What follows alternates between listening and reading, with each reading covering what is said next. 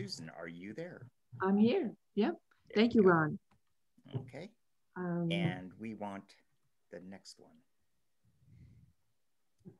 And I don't know if I can get the next one.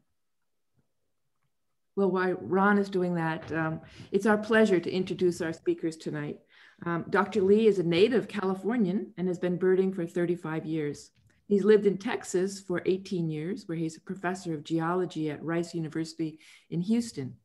And when he's not doing geology research, he can often be found looking for birds or plants in the Houston area and around the world. Or perhaps you'll find him painting and drawing in his studio, or writing and consulting about birds and the environment. Andy is a well-known illustrator of birds, and over the last 30 years, Andy has illustrated identification plates for field guides and created brilliant illustrations for the front covers of major birding magazines in North America and Europe. Andy has been birding in Los Angeles County for 25 years. He can usually be found birding Griffith Park and the LA River around Glendale and Los Feliz. And we're very pleased to have Andy as a valued member of Los Angeles Birders Board of Directors. You can see more of their illustrations at their website, which are listed on this slide. Cinti and Andy have written a number of articles on challenging bird identification, including dowitchers, loons, immature orioles, pipits, and peewees. And they're currently working on a book of Empidonax identification, which brings us to tonight, as Cinti and Andy are going to walk us through field identification of common Western Empidonax flycatchers and migrating ones, which is often a tricky challenge for many of us. So without further ado, let's virtually welcome Cinti and Andy. Okay, go ahead, Cinti. Great, thank you. Let me share here. Thank you, Susan, for such a nice introduction of Andy and myself. And thanks to the LA County Birders for inviting us to present. So yeah, I'm a California transplant, although I've been in Texas for quite some time, but I still come back to California quite often, and it holds a very special place in my heart, particularly Southern California and the birding community there. So it's sort of kind of like going home. I see a lot of familiar names in the attendee list. So yeah, so today Andy and I are going to talk about empid identification with a Western slant or Western flavor. The illustrations in here all by Andy, and photos by Mark Scheel, Naris Hatayan, Christine, Brad Hacker, and a number of others scattered throughout. And yeah, Andy and I came together on this because we've always been interested in the really challenging bird IDs, sort of the frontier. We always come at it from the angle of overall impression, gestalt, and then also trying to make these challenging ID problems accessible to everyone, including beginners. So we try not to get too much into terminology. And so, you know, we all know empid identification is really difficult. And we're under no false impressions here that we're going to be able to identify every single empid. Surely Andy and myself still struggle as well. But we thought with this talk, it'll be more about when you see an empid, what are the features of the flycatcher that you should pay attention to, and not worry so much about the name immediately, but worry about making sure you get all the right marks together, and then building that whole thing together to get an ID. So I thought I'd start off with a survey here, a poll. This is a photo by Brad Hacker of an empid. And Ron, maybe you can put up the poll. This is just to not, it's all completely anonymous. Let's see, I think you might, yeah, you can move the poll around on your screen so you can see the bird. And just wanted to see what everyone thought this empid might be. And we'll wait a few seconds. Yeah. We're getting lots of answers in already. Oh, that's good. It's all anonymous. No one should be embarrassed. It's totally anonymous. Yeah. And the thing is, when you look, while we're waiting and you look at this bird, you know, empids are kind of gray, grayish brown, grayish green. They all have wing bars. They all have, you know, an eye ring. It gets, seems like it's almost impossible to ID these. But we're going to try.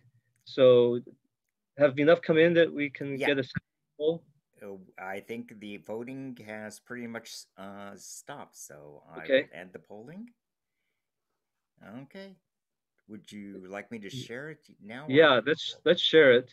Okay. So everyone can see. And we're going to come back to this same one at the very end. We're not going to tell you the answer right now, and just see after this presentation whether we know a little bit more. So you can see pretty much everything has been selected. And then there are a few real conservatives here with the empid species. Okay, good. So I'm not going to say what it is, but let's go on to the, let me see, the next one. Here's another poll. Take a moment to study that one. The selections are the same. And this one also brownish gray, dull wing bars, right? Hint of a eye ring. And you know, almost looks identical to the previous one, but there are some subtle features that we'll start to focus on and really get you to learn how to see those. One in particular is it's got this whitish throat that contrasts with the darker face or upper parts of the bird. So even if you can't really see the color, that contrast becomes important. Do we have enough? I'm sorry. Oh yeah, I think you can share the poll maybe. Okay, the last of the votes are coming in and it's ended, and here are the results. Okay, so I guess we'll have these polls saved, right? So we can compare at the very end. Yes. Good. Okay. So let me, before I get going on the Empidonaxes, I just wanted to put peewees up, or other birds that are often confused with empids. And so, you know, we're going to focus on the empids, but here's a typical Empidonax willow flycatcher here. But the peewees are often, you know, in fact, willow flycatchers are often confused with peewees, or the other way around very often. And the main thing with peewees is they have this very stiff posture and relatively short tail, very long wings, primaries that are almost like sabers, or typically no eye ring, and very dull wing bars. That would include also the eastern wood peewee for those who are chiming in from the east. So it's very important to make sure we're not going to talk about peewees, but make sure you get to know the difference between peewees and some of the empids. And of course, there are in the West, Huttons, vireos, ruby crown kinglets can occasionally be mistaken for empids, but they typically don't have such a vertical appearance as the flycatchers. So this is just for your reference for future, but we're going to move on. You know, here's just a few examples of peewees here. Look at that really like sword or saber-like wingtips there, vertical appearance, really flat backs, a very stiff appearance there, and very dull appearance, no strong wing bars, and usually almost no eye ring at all. So those are the ways you separate out peewees. Okay, so what we're going to do is talk about the empids. And if you have questions, just put them in the question and answer. I probably won't see them immediately, but Ron will keep track of them and we'll get to them at the very end. And yeah, so here are the main ones that we'll be talking about. These are the Western empids, Pacific slope, Cordilleran, of course, but we're going to treat Cordilleran and the Pacific slope the same or indistinguishable besides voice. Hammond's, flycatcher, Dusky, gray, and Willow.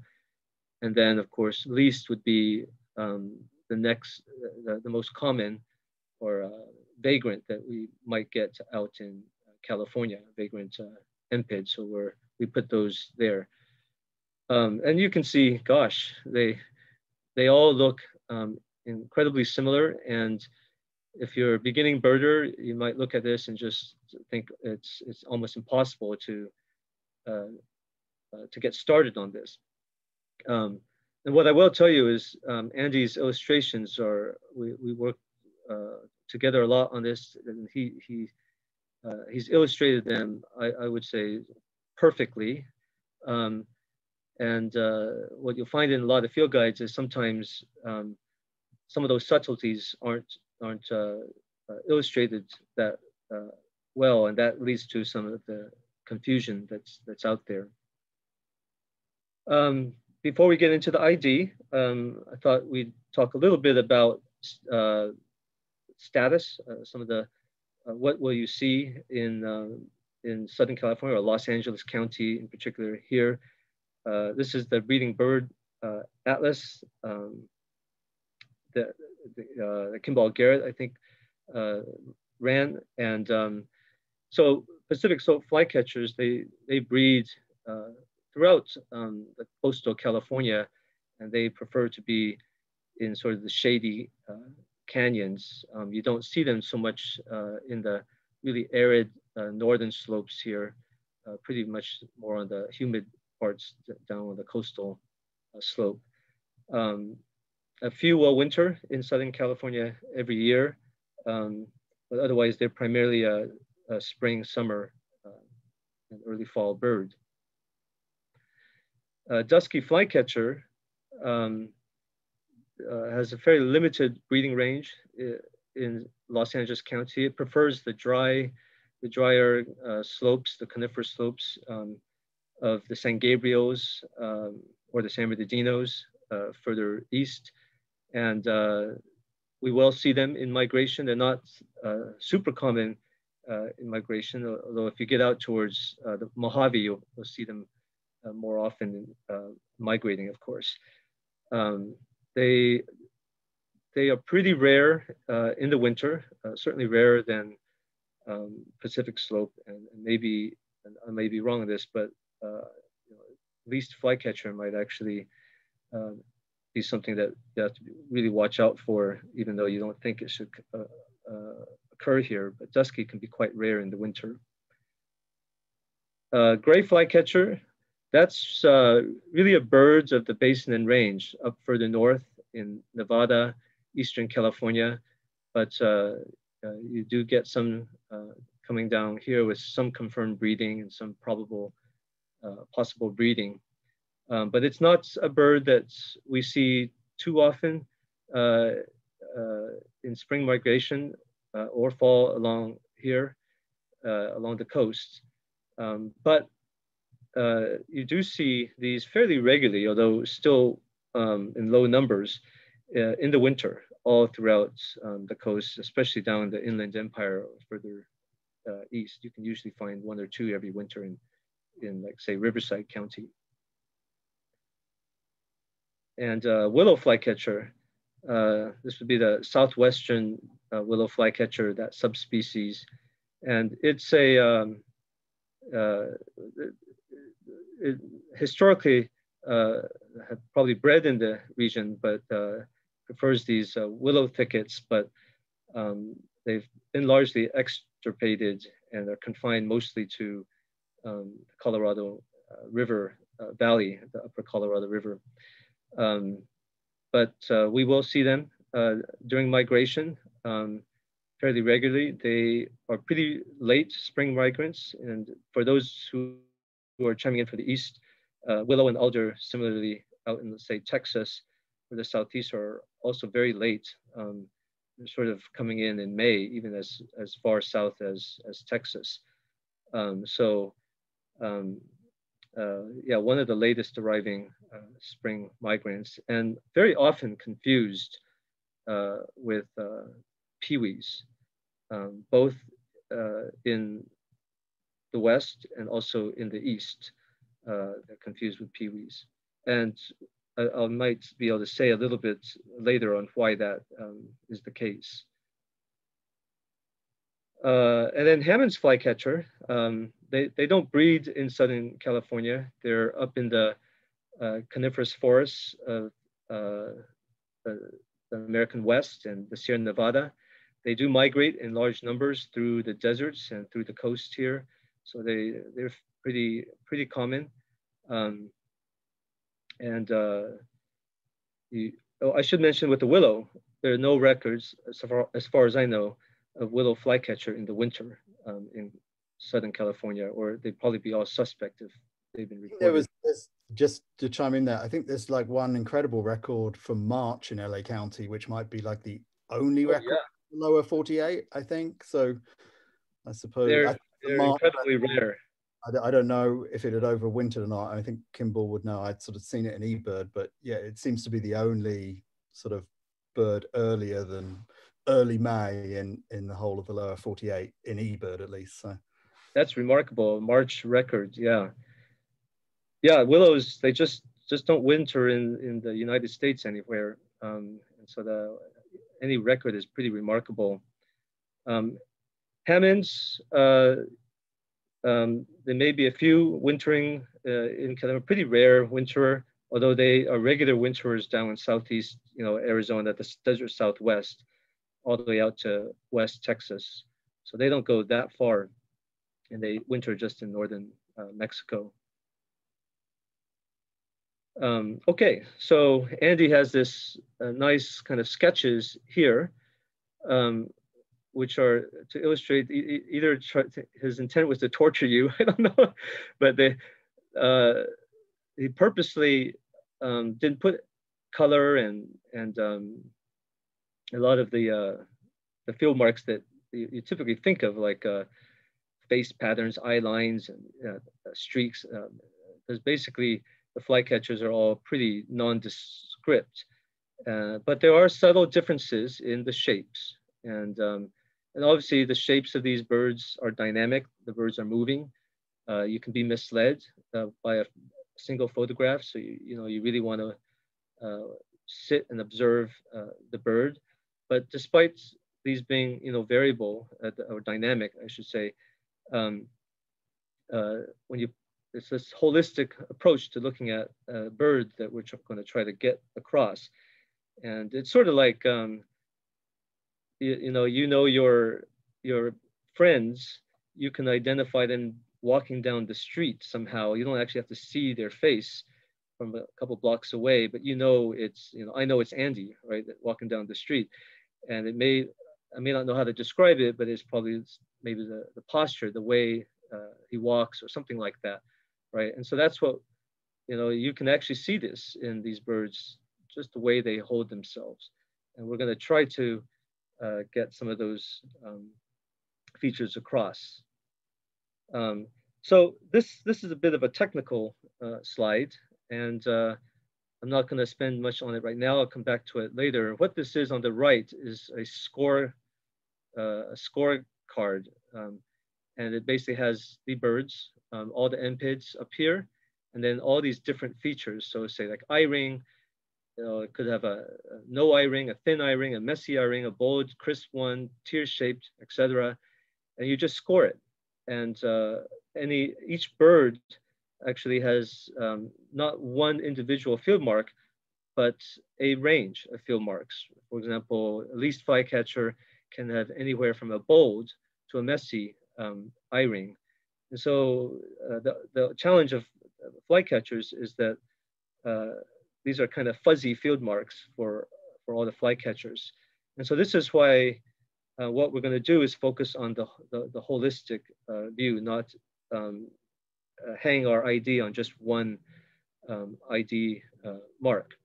And this schematic diagram right here is just to show what we did was put each of these squares, like WI is Willow and this is Alder, how close they are. That kind of tells you how close they are in terms of all these features in the scorecard. For example, least is most likely to be confused with Hammond's and Dusky. And in fact, Alder, that's an underappreciated misidentification problem. Yellow-bellied with Westerns, of course, and yellow-bellies with least. Here you have the peewees closer to the willows and the alders. So that just gives you a feel for where things lie. We've got some weirdos here like tufted flycatcher and buff-breasted, just ignore those, and pine, that was for completeness. So, so I'm gonna now go to these fuzzy field marks and we're gonna walk through them one by one and then try to assimilate them at the end. And I'm gonna start off with the field marks or the features that we commonly hear about when we're talking about empids, and then we're going to migrate into thinking about new features or features that have been talked about less and how those might be a little bit more diagnostic.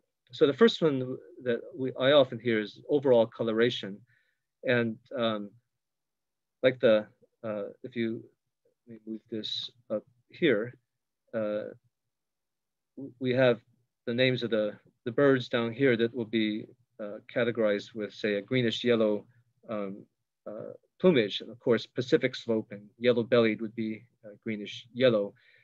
And then something really dull and gray, well, gray flycatcher, aptly named.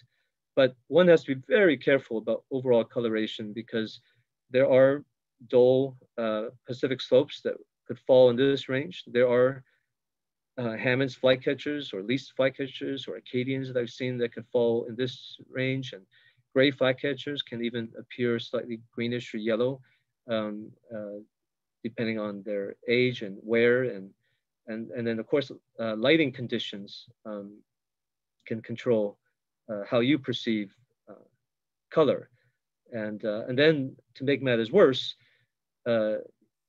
your definition of what's olive gray may be very different than my definition of what's olive gray. And then if we start talking to each other and not agreeing on this, how we use that terminology, we will end up confusing each other. So I think coloration is good when you have the extremes. You always should note that. But I actually rarely use color in identifying Empidonaxes because of all these potential pitfalls. So we're going to skip that. The other one we hear a lot about is the eye ring. And the first thing I'm going to say is, well, you know, you can have the indistinct one where there's not much of one, to what is a messy one. And what's not shown here is there might be a bold and crisp one, like the Acadian. Since we're talking about the West, we didn't put that here. And then you have the very diagnostic one at the Pacific slope, that teardrop shaped eye ring right there. And then also what we didn't really talk about, we also hear a lot about pale lores, but I'll be the first to tell you that just about every empid has pale lores, depending on when you're looking at it. And eye rings can be highly variable. Even Pacific slopes can have that rear end there missing sometimes. We had a Pacific slope invasion out in Texas and the eastern US this year. And if you look at some of the photos, many of them have eye rings that are much more like a yellow-bellied or messy eye ring. So eye ring is something to pay attention to, but you really have to be quite careful at them. I think the best is when you can say there's no eye ring, or there is a distinct and bold, albeit it could be messy eye ring. Anyway, you can see here, all of these guys have messy eye rings, so it's not necessarily a great field mark by itself. Bill shape is something to pay attention to. There are, of course, in the end members, when you see a Hammond's or least, they typically, you can tell, they have small, short, stubby bills. And at the other extreme, gray flycatchers, they'll have a long, somewhat narrow from below, I mean, bill. And then you have everyone in between, and that's where most of the confusion lies, where you could have a slightly longish billed Hammonds and a slightly shorter billed Dusky, and there could be some overlap, and we could be debating for ages if we just focused only on the bill. So those are just words of caution, but do note all of these. And when we talk about does a bird have what's its bill length, with that scorecard, you don't have to say that if you're not sure, you might know that you might feel it's a long bill or maybe a medium length bill, and it's not small. So you can kind of tick off two of those categories. It could be a long or medium. Even that is still useful, even though there's some overlap. Okay, lower mandible color that goes from end member of mostly dark, like Hammond's flycatcher, where it is pretty difficult to see any pale base of the bill. You really have to inspect it incredibly carefully to see that, all the way to a gray flycatcher, which has a largely orange lower mandible. Pacific slope, for example, is completely orange and almost never shows any duskiness. And then, those are generally better than some of the other features we just discussed, or they don't vary as much. But when you have things in the intermediate part, it can get kind of confusing, and it might, depending on lighting, may be actually very hard to see how bright the lower mandible is. So I hope I'm not confusing you, but I should mention the reason why we are doing it this way, with Andy drawing these birds side by side, is the goal is that you would have these bills, examples of the bills all lined up here. When you see your bird, you go and say, well, do I think it's over here or over there? Again, one person's dark is different from another person's pale. So making sure we have essentially a ruler. So this would be a darkness ruler. That's the goal of what we're trying to do for you all, just to make sure we're all talking the same language.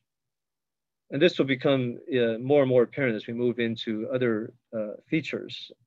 So this is what I consider one of the most useful or helpful features, is the primary extension. And so the bird's wing is made up of these flight feathers here.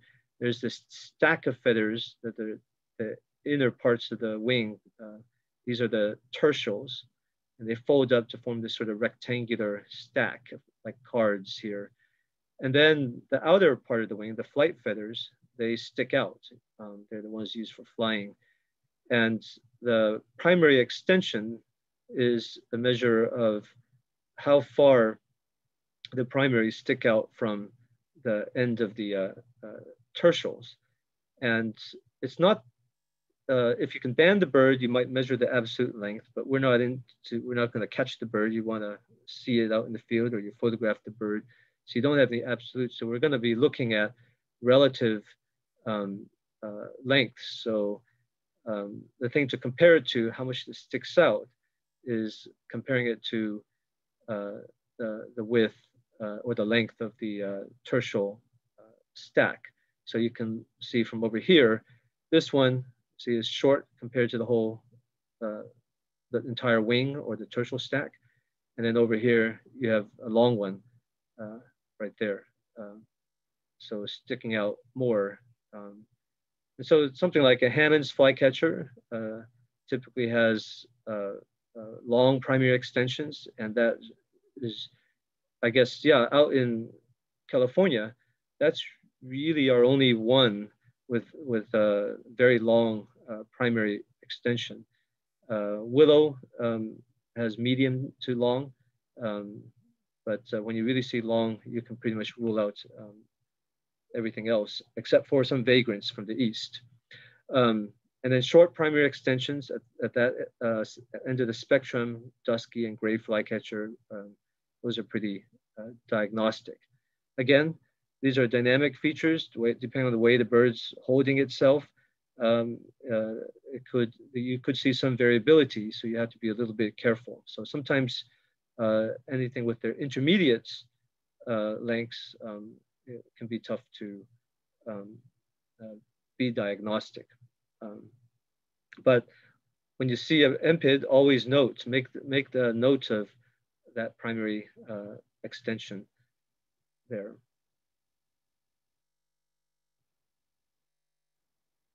Okay, tail length.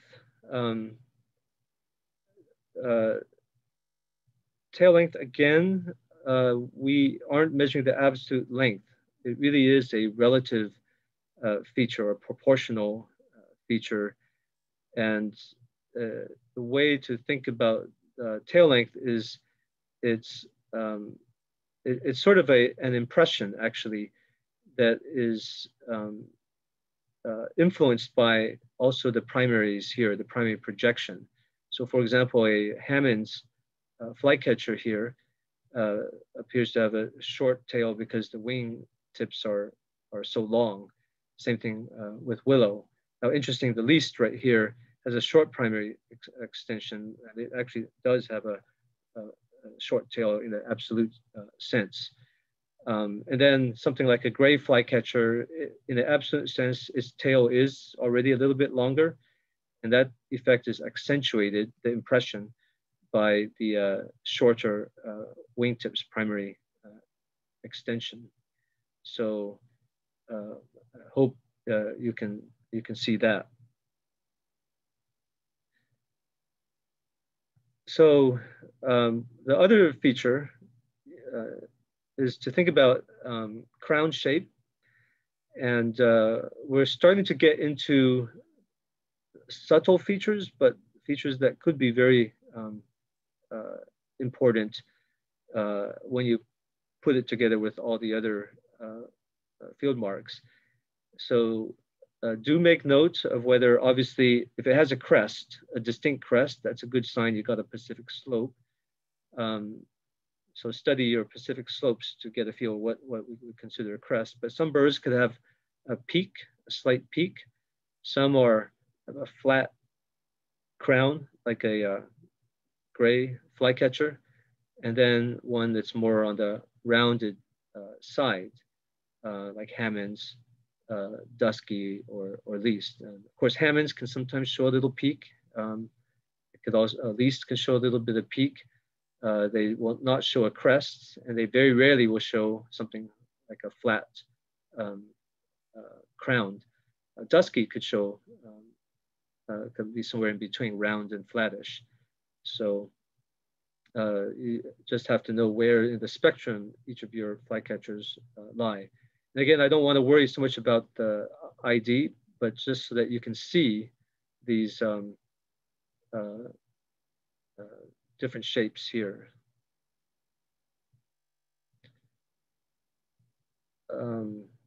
we're going to have a poll soon to break it up a little on this, the forehead angle. This is something I think is relatively new. I haven't heard of too many people talking about this. And as far as I can tell, it's not in the literature, or at least the published literature, but it can be actually quite diagnostic. The way to think about it, so here's the crown. That's the shape of the crown.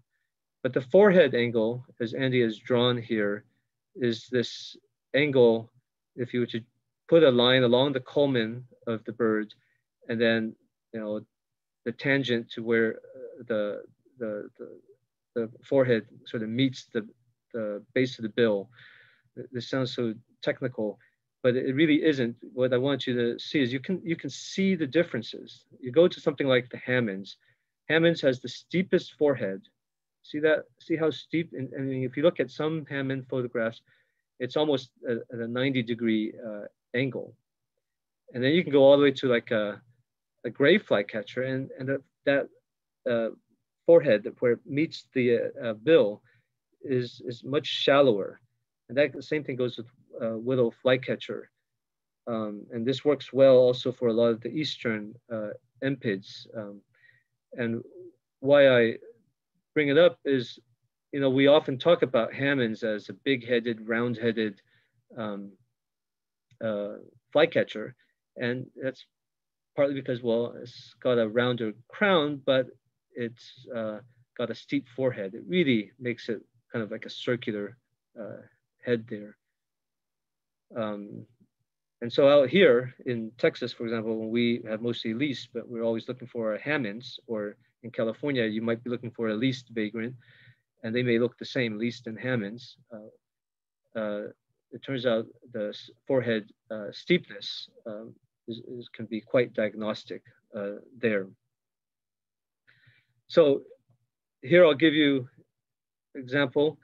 I'm not going to tell you what bird this is, but Ron, if you could put up the survey, the poll, and just we're going to ask, do you think this is, given those rubrics, metrics that from Andy's illustrations, would you call this a shallow, intermediate, or steep forehead?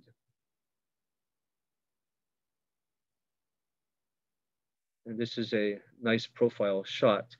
And while we're waiting, I'll note, I would call this a long bill, and I would call this a fairly flat head or crown. Long tail, even though it's kind of obscured, it does feel long there. And short primary extensions, you can't really see it too well, but it's there. And we'll get into it later. The wing bars are there, but they don't contrast much with the back. The polling is slowing down now. Okay. I'm going to end the poll in a couple of seconds. Get your last vote in. And it's ending.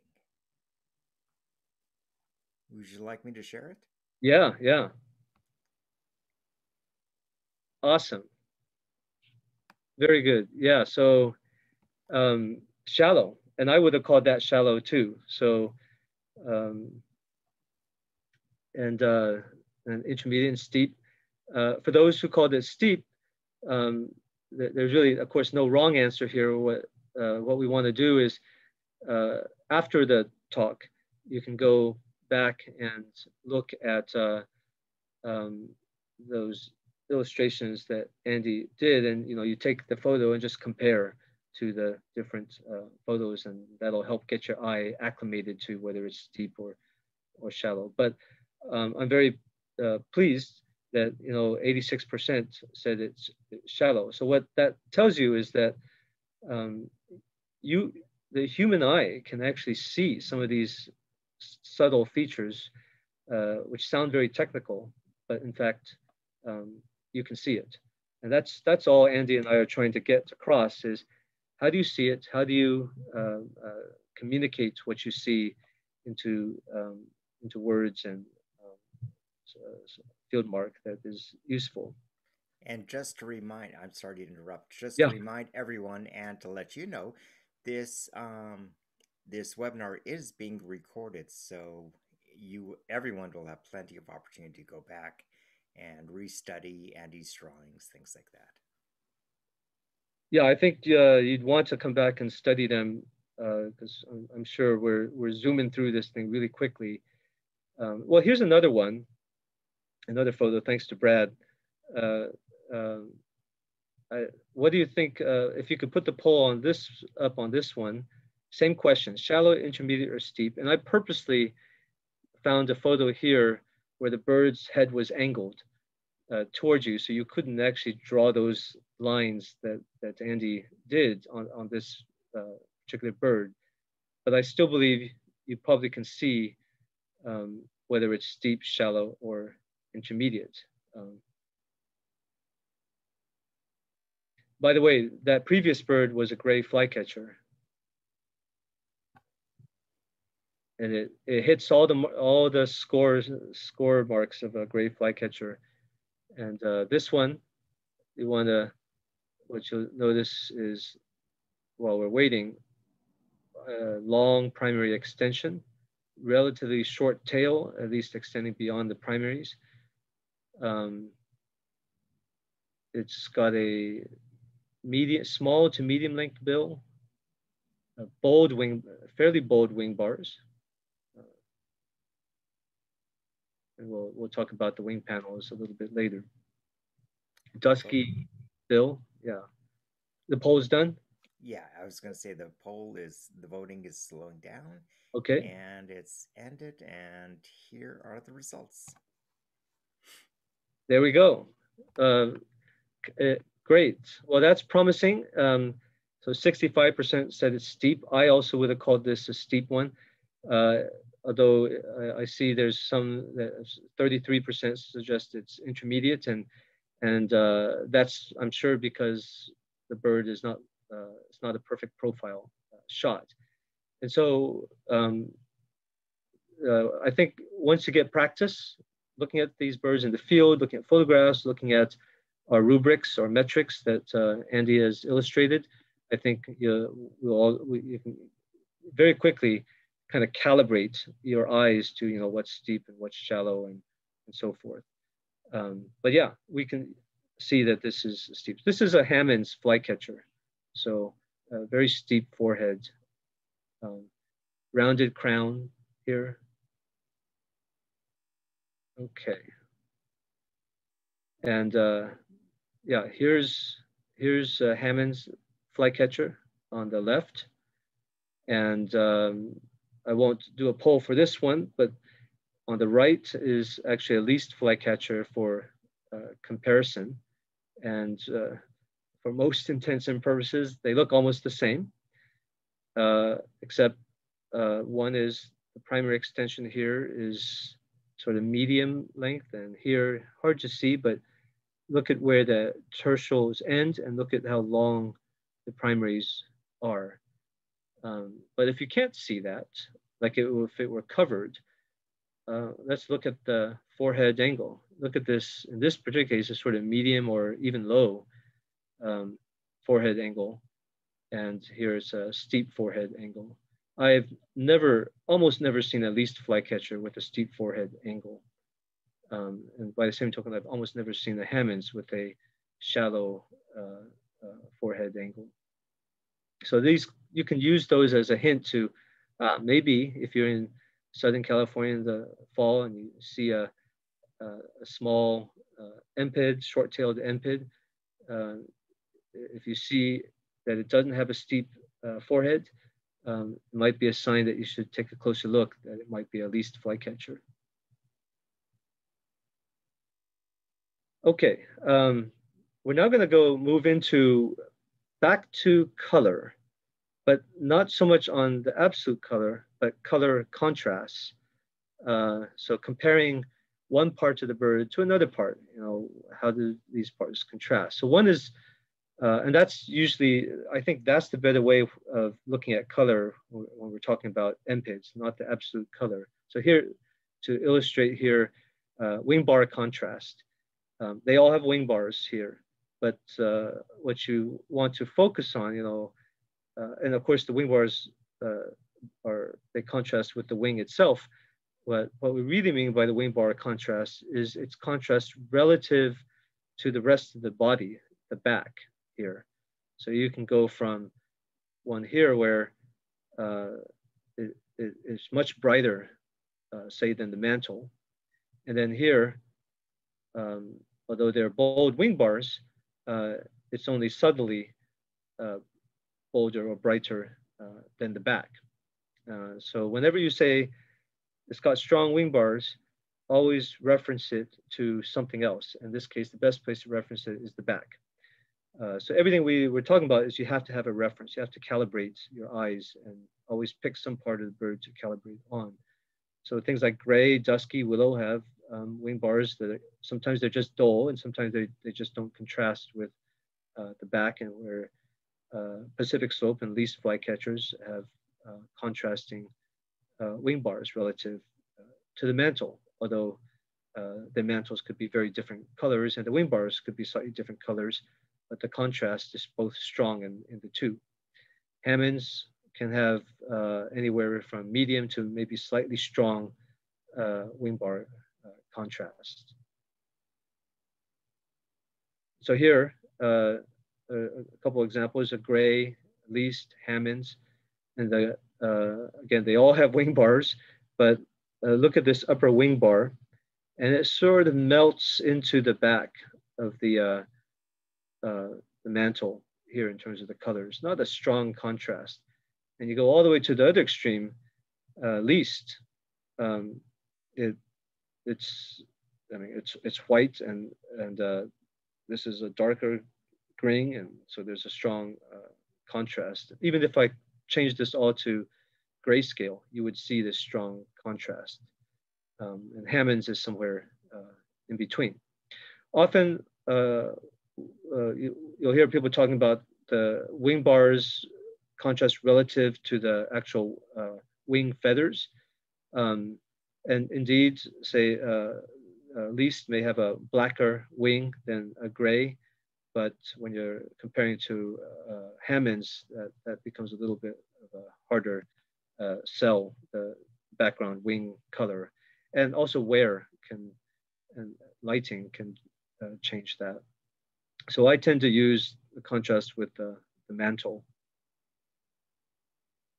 And while you're on the wings, and from the wing bars, go down to the tertials here, or let's go to this one, and the primaries. We've talked about the structure, so the extension, but now we want to talk about something called the wing panel contrast, which is in the literature here and there.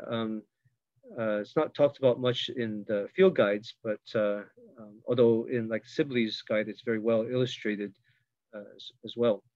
And so what we're trying to talk about here is, so the tertial stacks, they all have these pale edges to the feathers, right? And it turns out that the primary stack is where it's more variable between species, that is. So in leasts, for example, in yellow-bellied, the primaries don't have any pale edges, whereas in many of the other flycatchers, they have these pale edges. And the effect is that when you see the bird from a distance, that this appears to have a very black primaries, and this would be kind of grayish or dull primaries, and showing little contrast between the primary stack, the base of the primary stack, and the tertials themselves. And you can see most of the Western flycatchers are weak. So whenever you see a strong wing panel contrast out in California, take a closer look, because a lot of the Eastern empids have strong wing panel contrast. Now Hammond's is one that is intermediate between weak to medium, and can in fact be confused even with least strong. So, but the rest of those here tend to have consistently weak wing panel contrast. So here's that same photo. We had just looked at the wing bar contrast, and now you can see, look at here's the wing panel on the least, not a lot of pale edges, and then look at all these white stripes here. Then let's go to the other extreme, gray flycatcher, pale edges on the tertials, and also pale edges here. And so it just looks like it's gray, gray, gray down to the primaries here. And then Hammond is somewhere in between. And Dusky would be over here in general. Dusky is somewhere in between, I guess, here. And Hammond is a little bit more closer to least in terms of this entire spectrum. So you can see we're building up all the parts of the bird here to bring you together. Color contrasts are very important, I think. There's another one about color contrast that I think I put at the end. I guess I should have put it right now, but that's okay. We're gonna go back to structure here, and we had talked about tail length as one feature to pay attention to, but the other one is tail width. And again, this is both an absolute sense and an impression. And Andy's drawn two here. This one would be, we would call narrow, and this one would be kind of wide. And the way I think about it is often the narrow ones, you'll see them even taper inwards to the base of the tail here, whereas the wide ones tend to be pretty, there's no taper. They're almost parallel sides there. And I always feel like I can just twist the tail off of these narrow-tailed flycatchers. And this one, they all seem more stiff-tailed. And so the wider tails associated with like willow flycatcher, alder flycatcher, Acadians, and also peewees. And that's actually one of the reasons why peewees can, and vice versa, are confused with willow flycatchers, in addition to dull wing bars and overall lack of eye ring. But Pacific Slope, Hammonds, Gray, Dusky, least, they all have narrow tails. Okay, and it's pretty consistent, and you can see that in even when the bird is in a profile shot where you don't see the tail from below. It gives you a certain impression.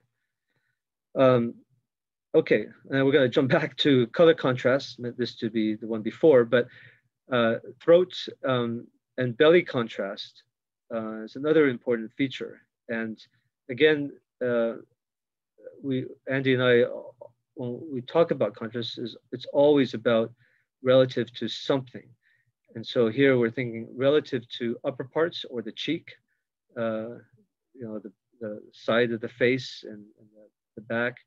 And we focus typically on the chin and the throat and compare it to the sides of the face or the back. And Hammond's would be the classic end of the spectrum here, where there's very little contrast between the back side of the face and the throat. They tend to be all gray. Now you have to be careful. A bird that's backlit or birds that's lit from this side, from the sun, and a lot of shading in the back could give you false impressions. But as long as you don't have that, those color contrasts or lack of the contrast is fairly diagnostic of a number of these birds here. And you go to the other extreme, say least, they have a strong contrast between the chin and throat and the upper sides. And this even holds when the bird is not really in, the bird might be in shade and everything looks kind of dull, but you can still see the contrast or the lack of contrast. Okay? And then, of course, you have birds that are somewhere in the middle. So again, I don't focus on color, but rather on contrast between different parts of the body or the wing, different parts of the wing. So here, let's, another poll, poll number 5. Here's a empid, and is it a weak intermediate, or strong. And what I want you to focus on is look at this area and then compare it to its cheek and the back. Do you call this a strong contrast, like a very light throat compared to the back, or a weak one where it's pretty much continuous or colorless cross from the chin to the back? The votes are coming in. And this is like one of those eye optometrist tests. Intermediate or strong? And let's do it again. Is A better or B better? And it looks like the polling votes are slowing down, so I'm going to end the polling and share the results. And here you go. There we go. Okay, good. Yeah, so most of you said weak. I would have said weak as well. Some of you said intermediate. That's okay too. Again, these are, when you look at these scorecards, it's not like it's always weak. If you said weak and intermediate, it's still useful. And most of you didn't think it was a strong contrast. So this is a Hammond's flycatcher, kind of a dusky undersides, dusky appearance, round. Look at those long wingtips, primary extension, and the narrow tail that even tapers in towards the base, and the dusky small bill. And those would be the features I'd use to ID this as Hammond's. The eye ring doesn't do me much good. They all have a lot of eye rings. Okay, here's another one. This one, you may have seen this photo already because I showed it in the previous one, but hopefully you don't remember what it was. Same question here. And if the last one, that Hammond's had weak, if you can keep that mental image in your head, now compare this one. The last one was weak. Is this one weak, intermediate, or strong? So look at the chin and then compare it to the back or the head. Is it much lighter or the same darkness or somewhere in between? And the votes are rolling in. And looks like they're kind of slowing down. Give them a few more seconds. Get your last votes in. And the polling is ending. And here are the results. And there we go. Strong. Perfect. So 90% said strong. So you can see the difference, right? So yeah, so this is at least flycatcher. The face of this fellow looks very much like the Hammond's. So that's not particularly useful, the eye ring part, but that contrast between the undersides and the back, the very strong wing bar contrast relative to the back, and of course the medium primary extension and the entirely orange lower mandible. So we use all of those things together to ID. I would obviously not focus only on upper part, under part contrast due to all the potential pitfalls, but you can see here, it's very different from the Hammond. So it's become very useful, you know, out here in, we will get reports of a lot of empids out in Texas in the winter, and they come in, you know, being reported as Hammonds or lease, but we can very quickly sort through them and say, from this upper part contrast, that it's not a Hammond's or it's not a leased. And similarly, we can do that in California. So move pretty fast. So everything I did there, I hope this scorecard makes a little bit more sense. The idea is least you can take, or let's take this out of the way, Hammond's, right? Hammond's would go down to tail length. It would say it can have a tail length that's anywhere between short and medium, but never long. So each bird has a unique set of all these scores.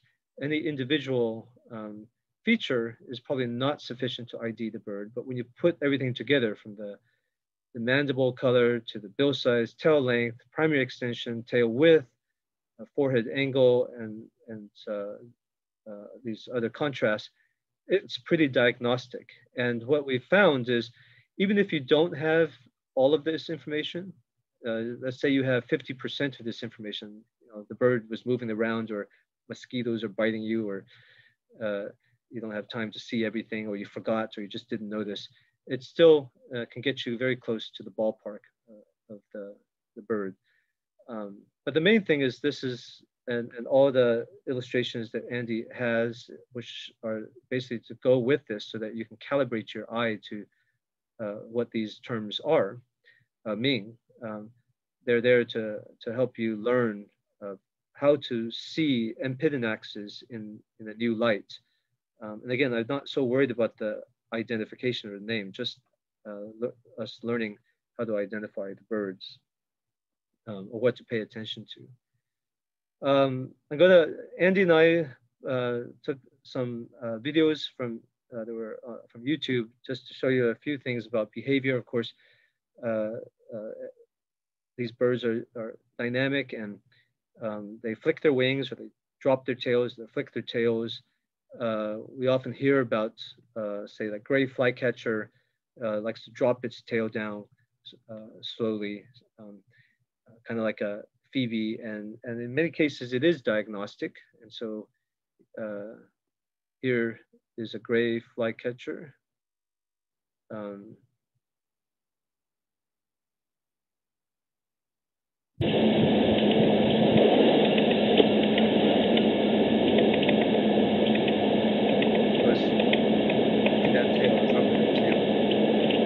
Agitated bird. See the long bill. See that it's not a sort of a medium contrast between the throat and the back, but a weak contrast between the chest and the back. Weak contrast between the wing bar, upper wing bar, and the back. I can't see the primaries too well, but something like a fairly short to medium primary extension. Anyway. Doing something funny with his head, you know, but it's dropping that tail, fairly long tail, which also accentuates that dropping tail behavior. Narrow tail, tapering inwards, there it goes. So some flycatchers, like the gray, have that distinctive tail dropping, but you have to be careful. There are other birds that whoops, what happened there? Okay, here we go. Many of the flycatchers will flick their wings or flick their tails. Here's a dusky flycatcher that's doing a tail pumping. Its way of tail pumping is slightly different than the gray flycatcher, but it's so similar that if you haven't seen a lot of tail pumping, you could easily look at this and say, oh, it's a gray flycatcher, and keep on going. So just be aware that most of the empids will do a little tail pumping, flick their tails, flick their wings at some point in time.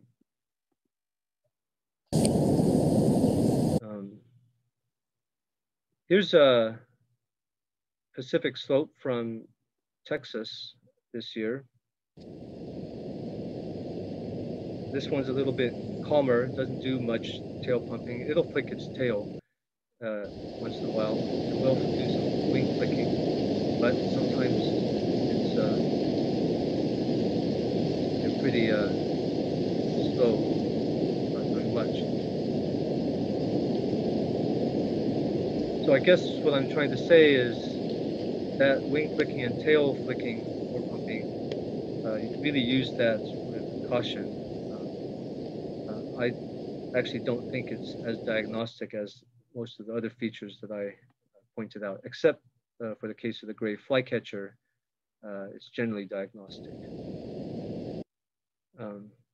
Okay, so I'm going to go through the species accounts in a sense. Well, after now that you've seen all of those metrics in Andy's illustrations, let's go through some of these birds. So Pacific slope flycatcher, obviously that teardrop eye-shaped eye ring, although sometimes it can be hard to see. The wing bar contrast is low generally compared to the mantle. They tend to have fairly long, medium to long primary extensions, completely orange lower mandible, medium length bill, no contrast between underparts and upper parts. Now this one is backlit. This is immature, so that's an example of showing a pitfall there. Crest, typically a crested appearance, but it can put that crest down. And so out in California, I remember we're always trying to look for yellow-bellied flycatchers in the fall. And every time we see one with a rounded head, we get excited. We'll come back to yellow-bellieds later, but this is the Pacific slope. Hammonds, we've gone through. Look at that steep forehead angle, long primary extension. There you go. This one is super long here. Fairly short tail, low contrast between throat and back. This one's backlit, so you really want to look at this part right here, and medium contrast of wing bars, medium wing panel contrast, dusky lower mandible. But yeah, look at that steep forehead in all of these. Willow flycatcher, the one that looks so much like a peewee, and is often confused with peewees. And you can see why. It's got dull wing bars, very low contrast birds everywhere. Fairly long primary extension, medium to long, like a peewee. A peewee is actually much longer. Medium to heavy bill, again, like a peewee. No eye ring, much like peewees. So typically willows are not confused with other empids, usually just with peewees.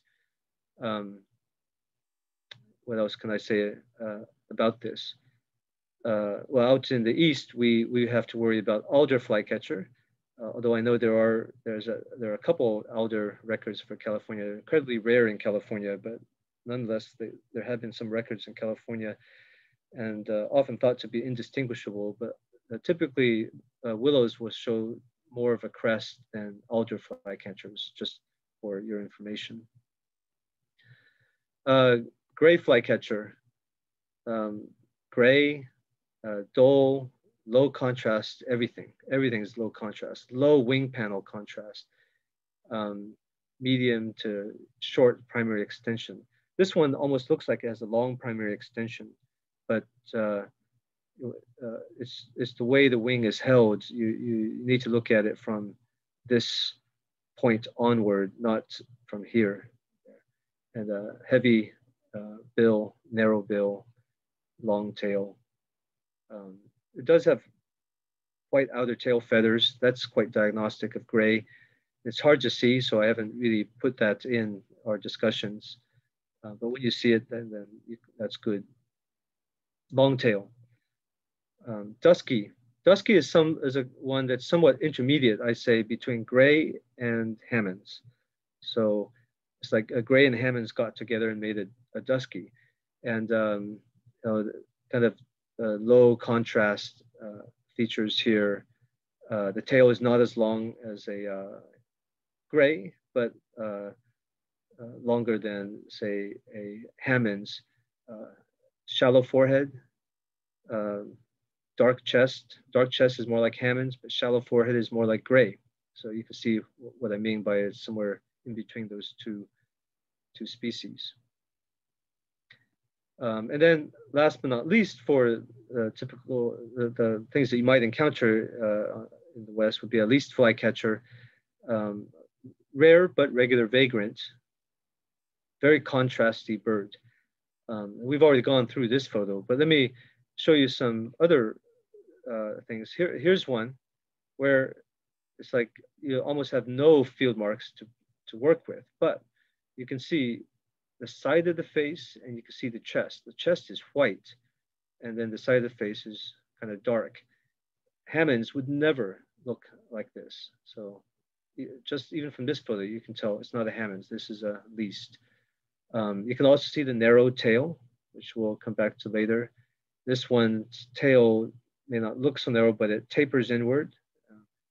This is more of a shortening effect from the zoom lens that I had. Again, look at the contrast here. This is a first-year bird in the fall. And medium to shallow forehead angle. Can't see that on this one. So that's what we have on sort of plumage and structural features. And I'm going to turn it over to Andy here to talk about calls. Thanks. Yeah. So as part of the holistic approach, calls are obviously an important factor and can actually be diagnostic in cases. We're not talking about songs, and we're not talking about calls that birds may be giving on the breeding grounds. It's more than we can get into this evening. But just talking about some of the common calls that a migrant might give. So what we're looking at here is a spectrogram, in case you're not familiar. On the y-axis, the vertical axis there, we see frequency, which is a measurement of sound waves per second. We humans tend to refer to, it as pitch. We tend to refer to, whether a bird has a high pitch or a low pitch, how high it appears on that spectrogram. For instance, sparrows and warblers, which you may sort of think of as a fairly sort of high-pitched call note, tend to be in that 6 to 10K range here. And then on the x-axis, the horizontal axis, we have time. So you can obviously sort of see, just as a glance here, we're talking about very short calls.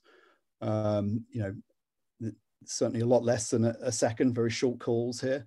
One thing that we don't have on here is Pacific slope, because that's actually quite a long, very distinctive call, and it wouldn't actually even fit on this chart. It's how long it is in comparison to the rest of these. So if we look here, we can see Willow, least, Dusky, Gray all give this whit-like call. Willow tends to be in this sort of 2 to 7K range, and there is this inflection around the 7K. You can kind of see where Cinti's pointer is. It sort of bends back. Least, which gives a harder, harsher call, is also in that 2 to 7K range. Also take a notice, you'll see these all polyphonic calls. There's sort of 2 bands there. And so that harmonic on least, it tends to be much more, prominent than you would see on Dusky or Gray. It's got a harsher call. I think Kimball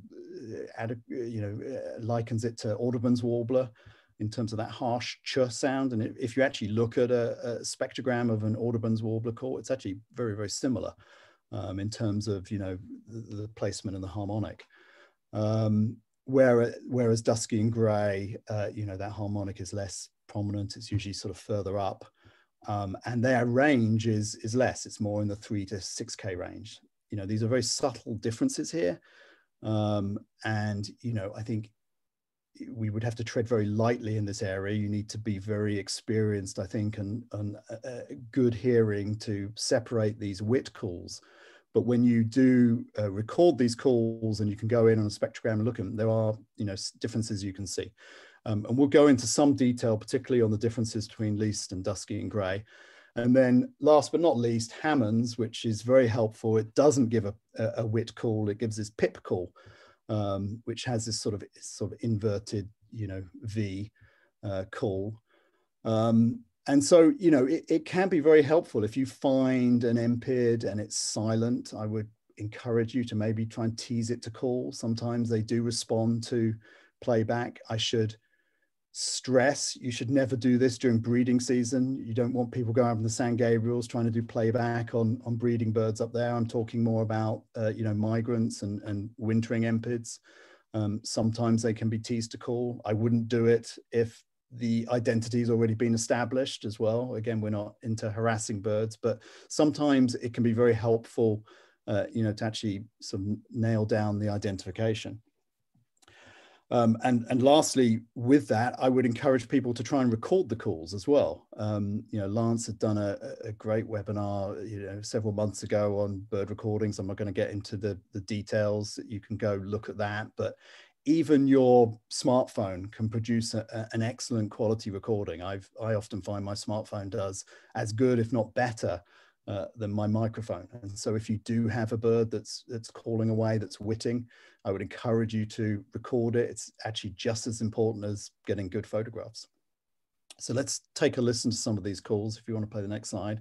So this is Pacific slope flycatcher. I think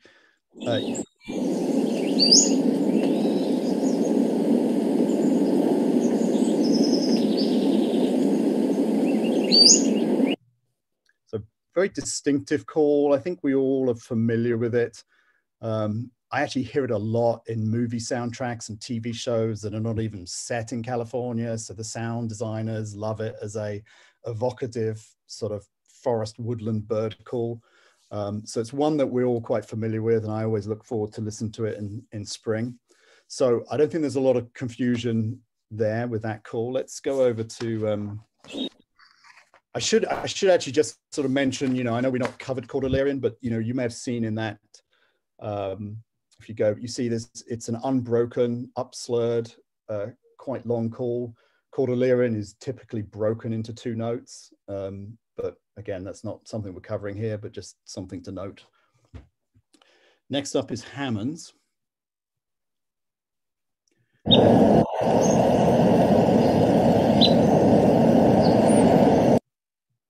And Hammond's, you know, produces a number of calls, some on the breeding grounds, but again, you know, this is one of its commoner calls, and you know, is diagnostic. For me, I find if I come across an empid and I think it's a Hammond's and I can tease it to make a pip and it does, then I'm quite happy, and I almost don't have to worry too much about anything else. Let's go on to Willow.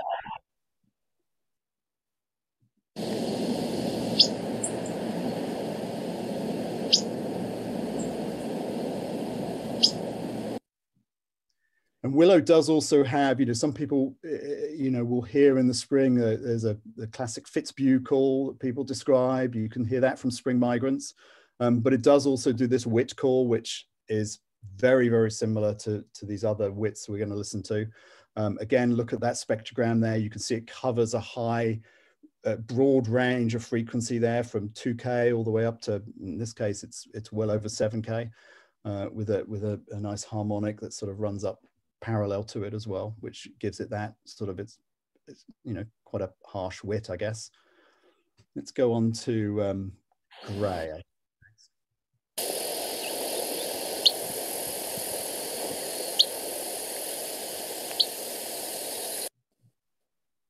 So this is, you know, a sharp and short wit. Piplo describes it as the most unmusical of the Western empids, and you know, you see it's very short there.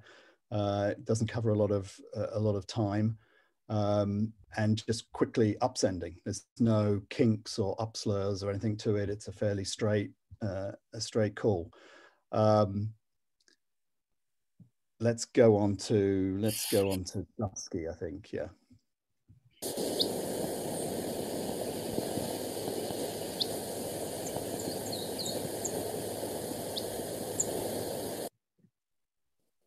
So no one, I don't know that people can separate Dusky and Gray on the wit call. I certainly wouldn't try to do that. I think there's much better visual clues to try and separate the two.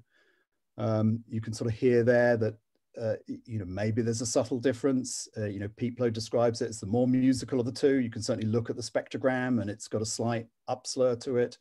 But I think for the purposes of this webinar, you know, you would treat Dusky and Gray as basically identical.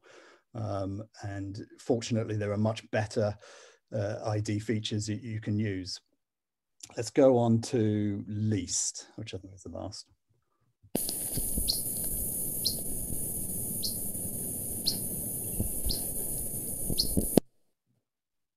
So again, looking at the spectrogram there, there's a large, range of frequency it covers, all the way from 2K all the way up to 7K. It's got this harmonic that runs parallel to it. You notice there's a little kink there in the middle as well on the main part of the call, and that's a typical look for the least call. And I think with experienced birders, can separate, least and find it a diagnostic call. As I mentioned earlier, Kimball describes it similar to the ch sound of an alderman's warbler, and I think that's a very good comparison.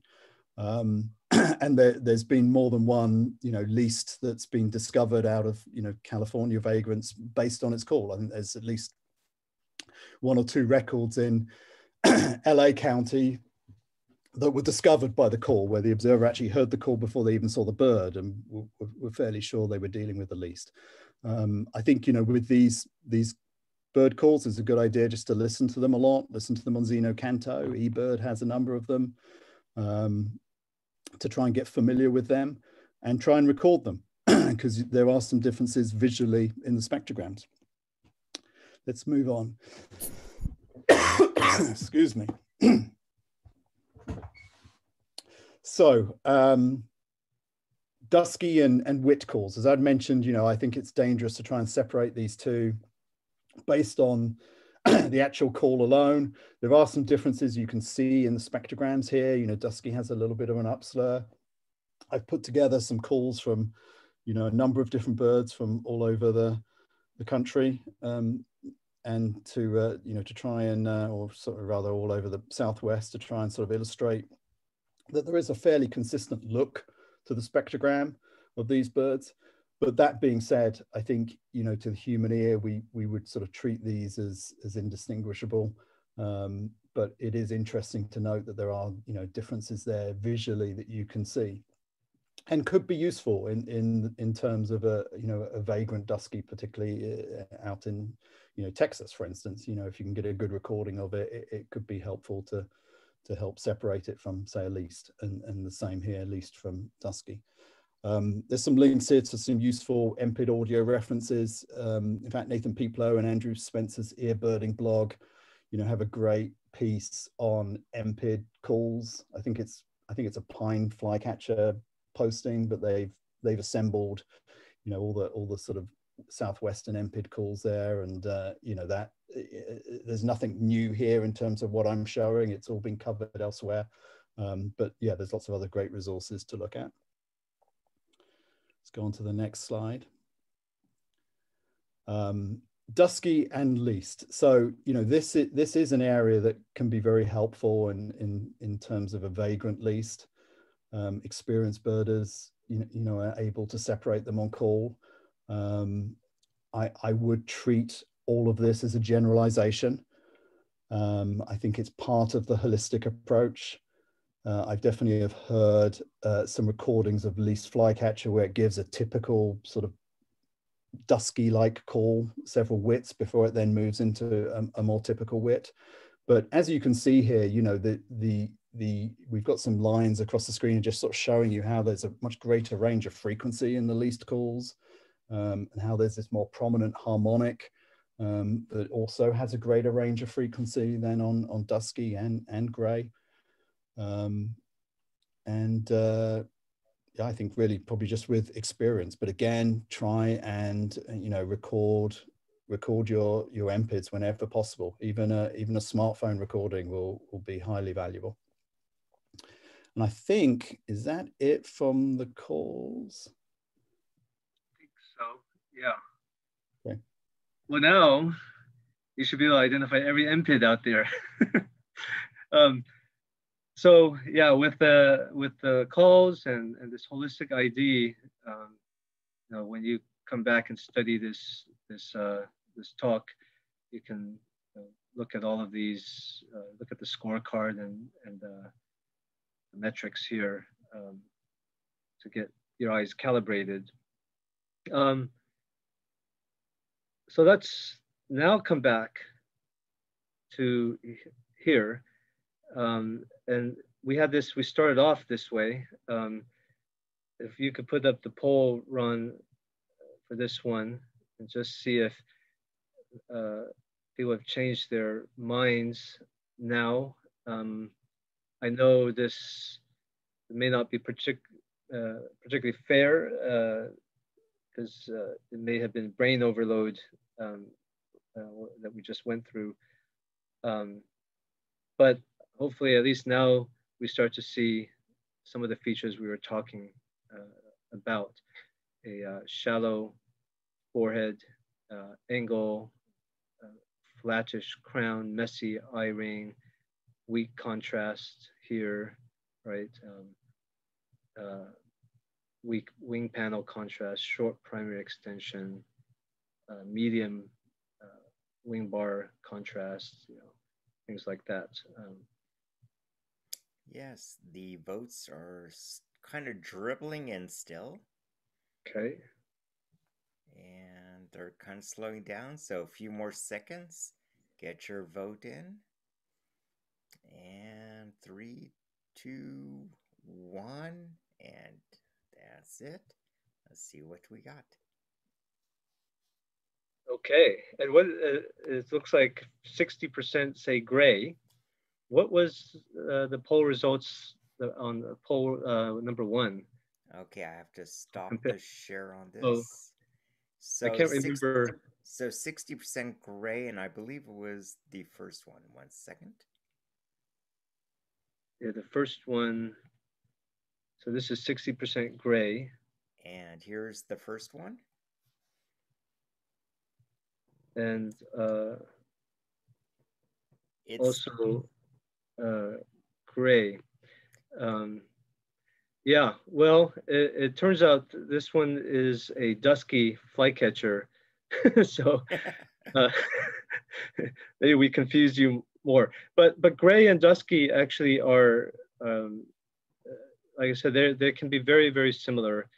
And the main feature that I would use here is that the tail, maybe this wasn't a fair one, but the tail is a bit longer on the gray flycatcher, and the wing bar contrast is much less. Okay, well, that didn't work so well. Let's try this one. Survey 8. And so, but I think what's what you should do is afterwards, review the things that we went through in this talk with the bird names against them. That'll help. Absolutely. There's a lot of studying to do. But what's clear is people's views changed. So you're seeing these different features. So this one, shallow forehead. Well, I'll leave it at that for now for a second. And the votes are still dribbling in a bit.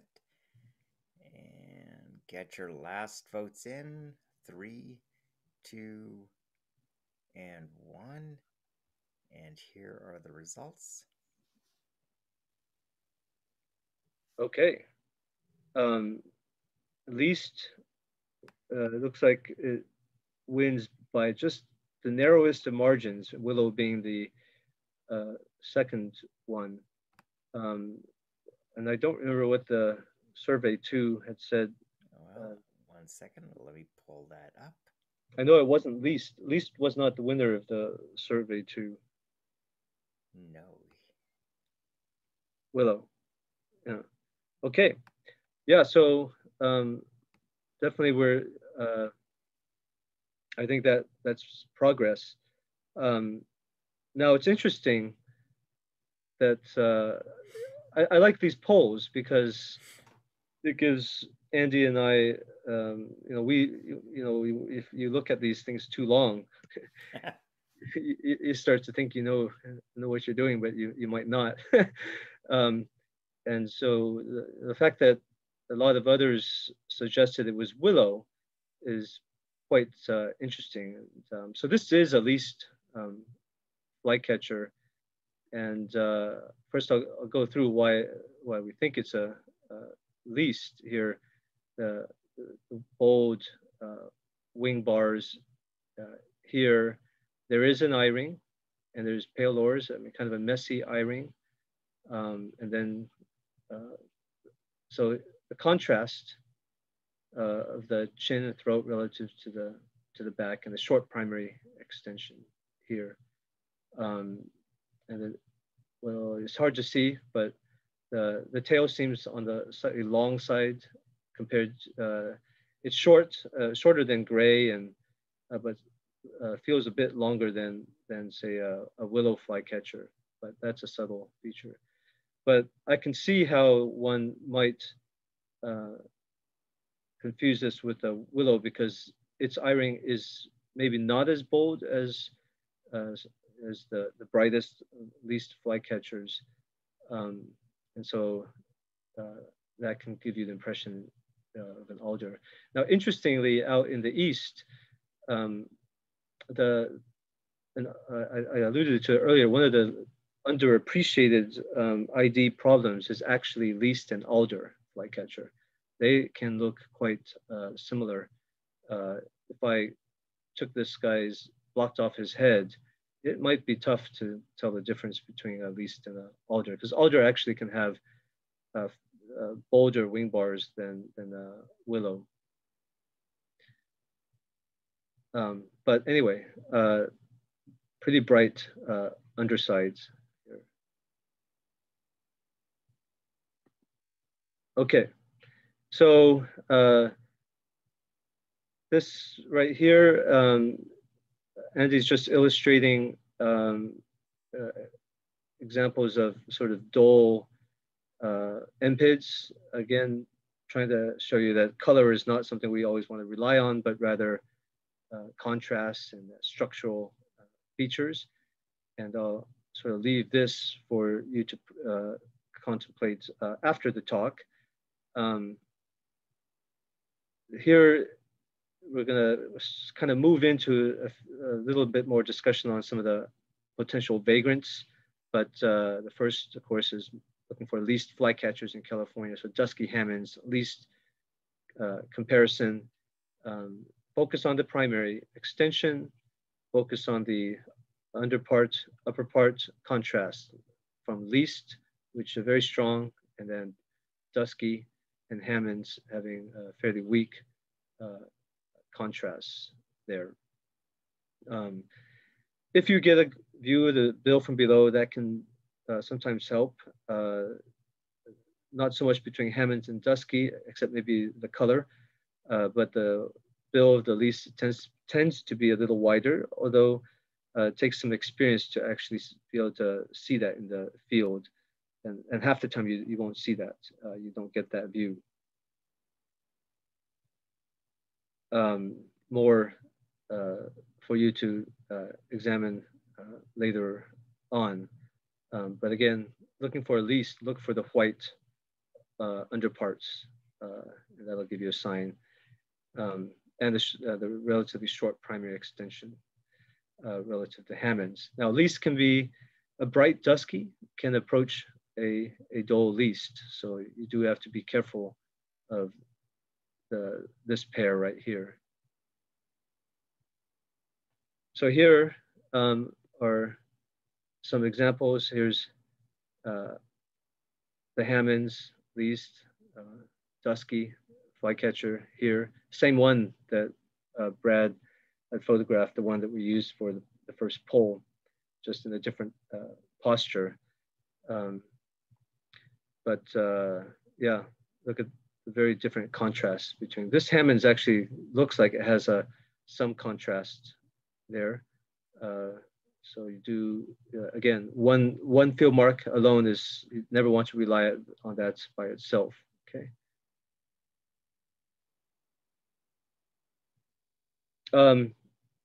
For completeness, we just want to touch on a few of the eastern vagrants.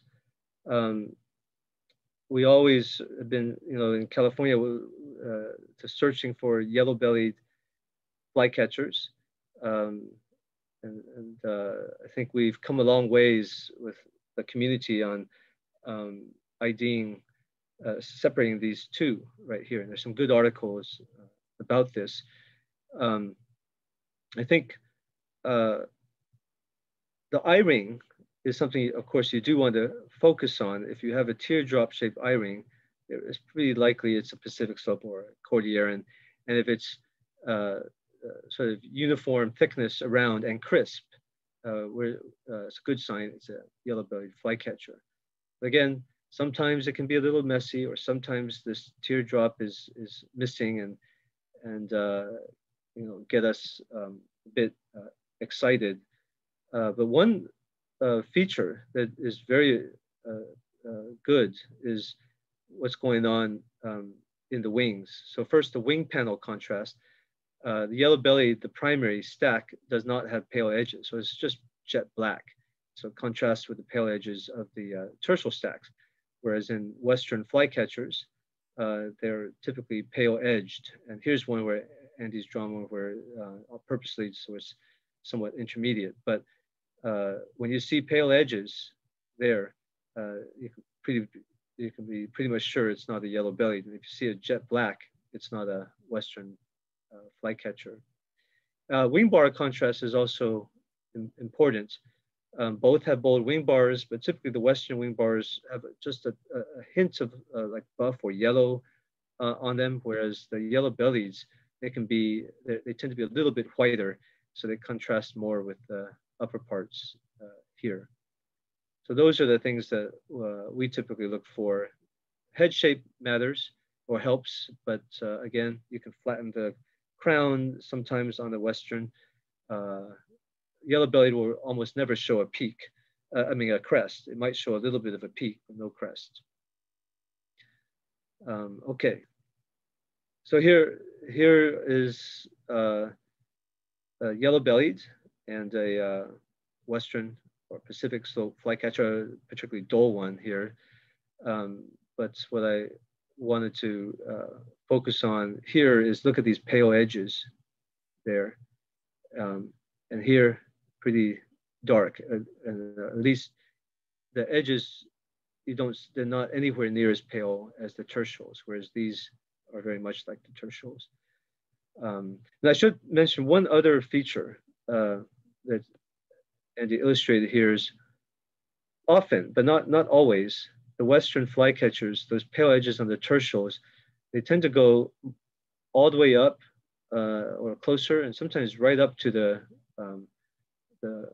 wing bars right here.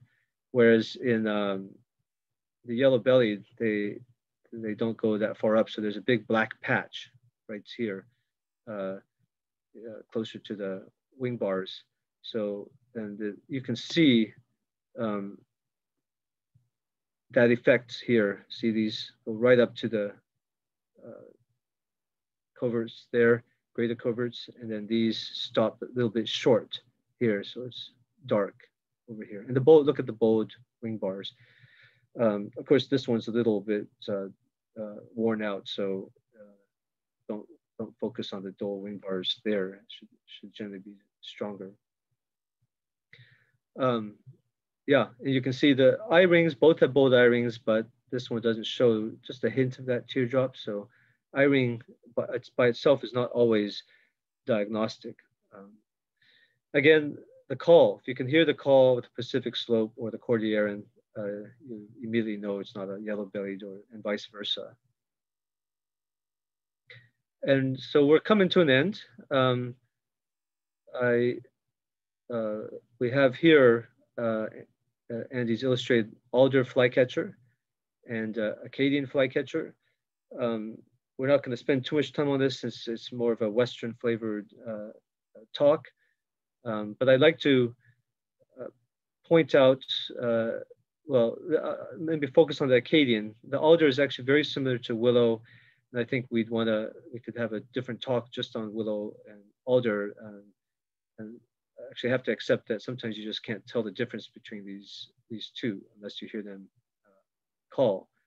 But quickly, alder compared to willow, they are kind of on the dull end of empids, but compared to willow, alders typically are more boldly marked. They have an indistinct eye ring, or I should say they have a not much of an eye ring, but they do have a very, very thin eye ring around that you might describe as being very crisp. Whereas in the willow, there is almost no eye ring, or if there's some paleness around the eye, it might be more on the messy side.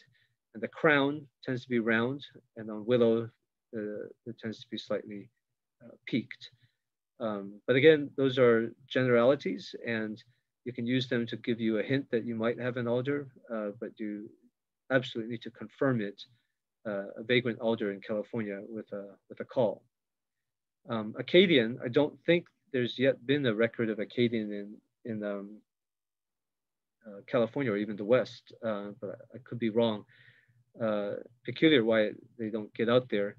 But it's a very distinctive bird and very long primary extension, very white below, like a least flycatcher, but a heavy bill and a very crisp eye ring as opposed to like a yellow-bellied, but very unlike a least, which would be bolder, wider, I mean, and messier.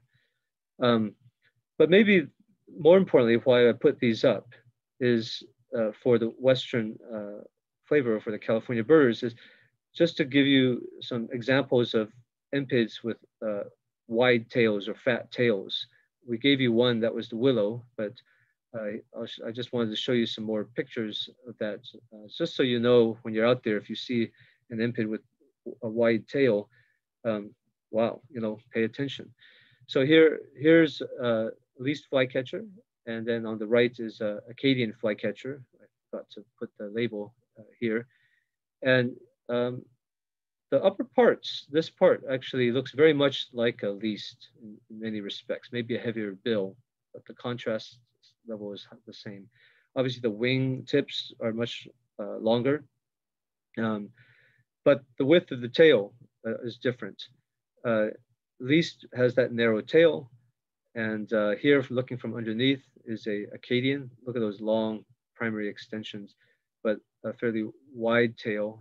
And even on the profile shot, you can't see that it's wide, but you, at least I think, or I feel that it's a stiff, sort of a stiff tail here, a stiff-tailed look, as opposed to the least, which is kind of a thin, small tail coming off the body. This is a chunky tail there.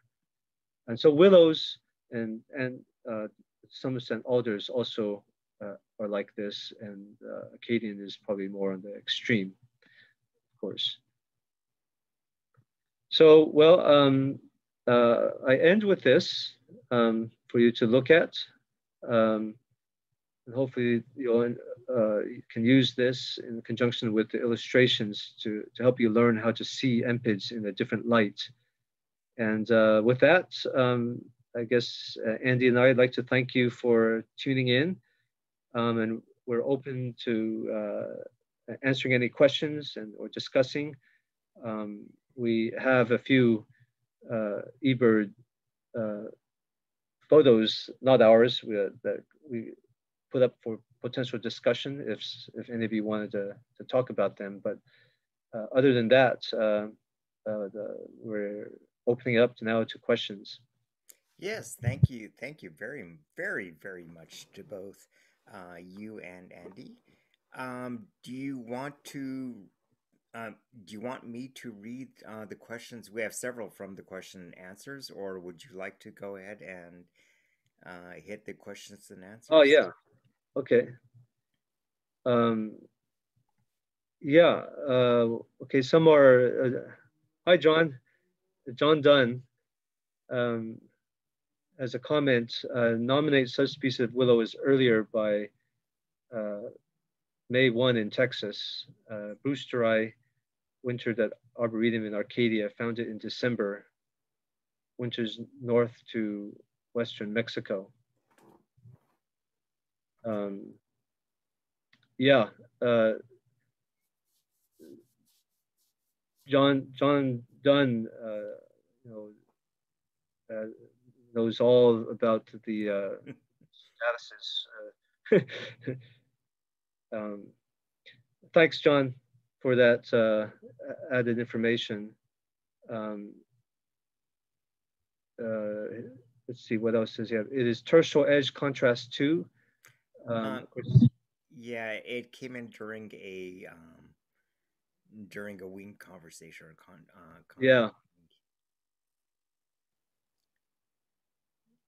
yeah. unfortunately, I don't recall what this specific slide was you were discussing. Yeah, I'm sure we were talking about wing panel contrasts there. Yeah, I guess I don't know. Can John talk here or yes, he can. because that might help. One second, let me.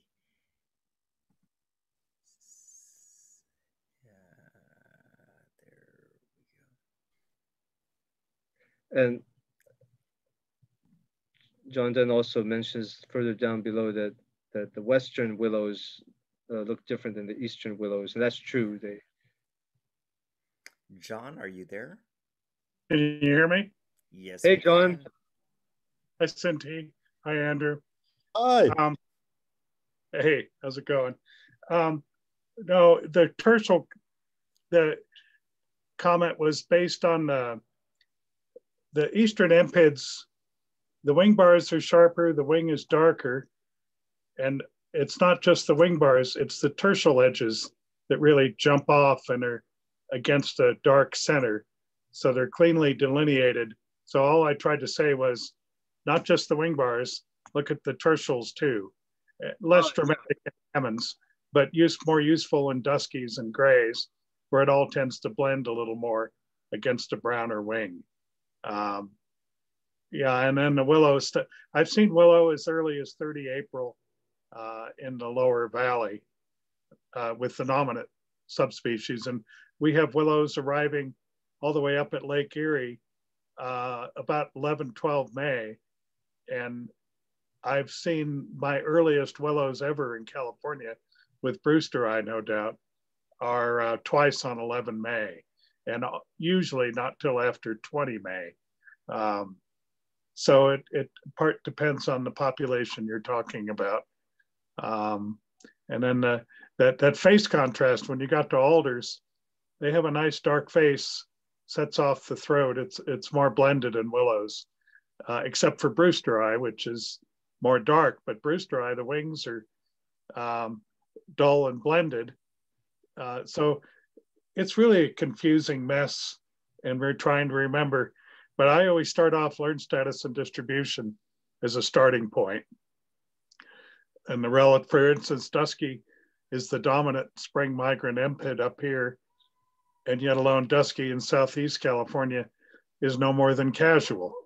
So how do you figure that? They come up from West Mexico. Why are they so rare in Southeast California, so numerous up here? Of course, I'm very near where they nest. But those are just some comments. Offhand, thank you. Thanks, John. Yeah, thank you. Okay. There were a couple of other questions that came up. Specimen of Acadian for, I did know about the specimen of Acadian for Arizona. I forgot about them, but British Columbia, yeah, that's crazy. It is great. And Tate, can you hear me? I can, yeah. So I think two of the four records for Europe of empids are Acadian. One for Iceland, one for Eastern England and Kent.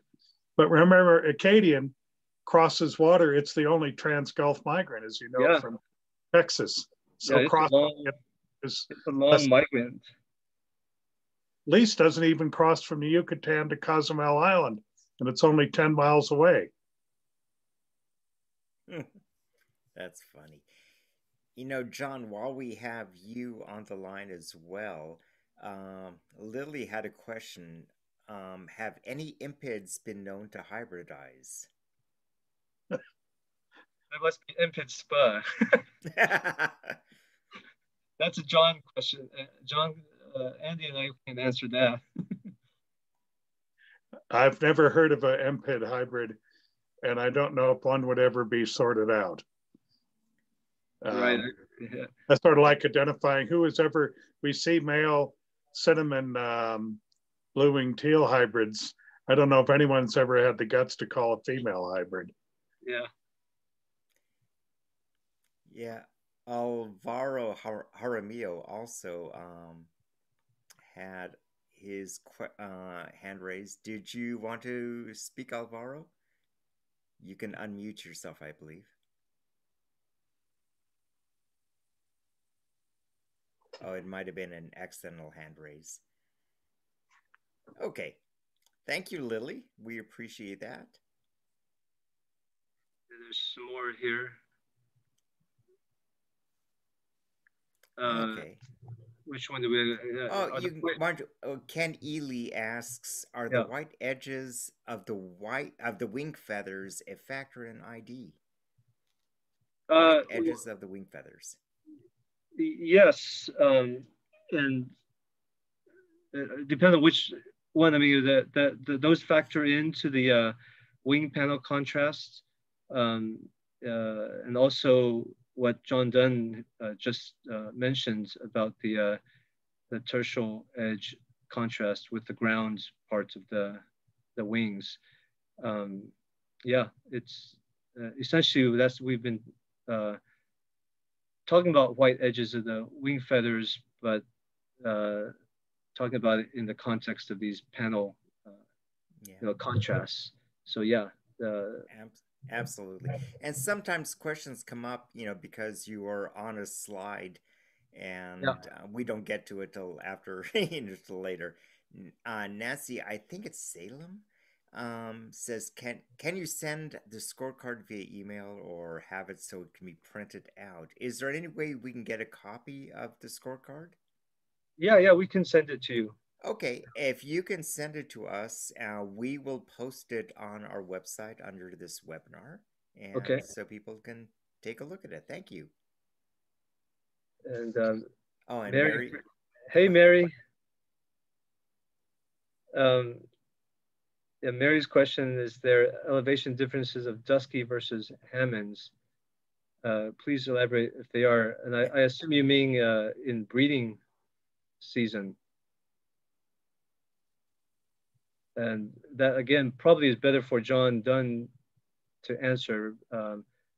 But my sense is Hammond's is often at higher elevation than Dusky's. Yeah, and Mary does confirm, yes, she does mean in breeding season. Could I interrupt on that? Yeah. Hammond's is both, and Gaines details this well, both nest in the Sierra. So Duskies are both below and above Hammond's. Oh, okay. They nest in more lightly wooded habitats, more open. And so when you get to that red fir belt at, say 6,000 or 5,500 to 6,500 feet, 7,000 feet, it's mainly Hammond's. And within the closed canopy forest, whereas Duskies are below that and more open ponderosa pine, and above that all the way up to nearly tree line. Oh, wow. Thanks, John. Okay, and Mary does indicate that her and Nick, I presume, found both in Southern Sierra one summer, so she just wanted to verify that observation. And John, you mentioned something about Phil Unit finding. Oh, go ahead. Yeah, Phil really made a major breakthrough. He not only really learned how to tell willows and alders, and partly depended on which subspecies group of willows, your western Brewsteri, extremis, or nominate. in comparison to alder and different criteria. But he also found where they wintered. And western birds from West Mexico into Central America, and the eastern willows, which are circumgulf migrants up through South Texas, he found the winter grounds are in Venezuela, so much longer distance migrants. Interesting. And that's all based on specimens, which he got from all over the country.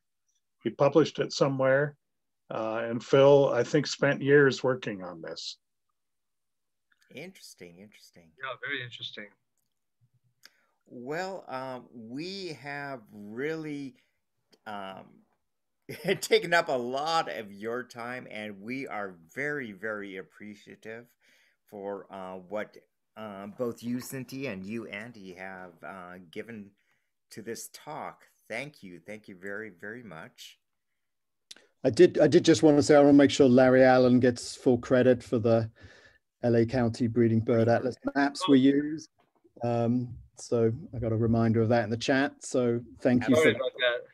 No. Yeah, I didn't. I just had LA County Breeding. So I want to make sure you got full credit for that. And then just to follow on what John said in terms of learning status and distribution, you know, Desi used it in his talk for hummingbirds. You know, I would encourage people to go to eBird, explore regions, LA County, and then look at your bar charts, and that will tell you that you should not be seeing a western wood pewee in the middle of winter, or if you're up in the San Gabriels and it's June, you shouldn't be seeing Hammond's flycatcher. Those sorts of things will obviously really help, you know, people who are coming to grips with identification. So I'd use those bar charts as well to give you a good idea of what you can see. Absolutely. I see one more while I still have you guys on the line. Mary asks, so when is your publication coming out? I don't know. Andy, It never does. It sits on a dusty shelf. We've been working on lots of things for a long time. Well, I think that but we're closer today than we are last year. Oh, that's good. Well, thank you very, very much for giving this wonderful, wonderful webinar for us. Mark, thanks so much. Mark, don't forget, we have Mark Shield next week, next Tuesday at 7 o'clock on Sapsuckers, and something not to be missed. And Mark, is there anything else that we need to add? No, I don't think there's anything else. Thank you so much, Cynthia and Andy. Yeah, thanks so much for inviting us. Thank you. Thank you, and I hope your house is doing better, Cynthia, now that the cold snap has kind of gotten better. Yeah, it's all good. Spring is here. Oh, good. That's anyways. This webinar has been recorded, so you know, once it's up on our site, please go to our website and check it out. And once again, thank you very much, and well, I guess we'll see you guys next time. Thank you. Thanks. Yep, thank you. Take care. See you all. Bye. Bye now.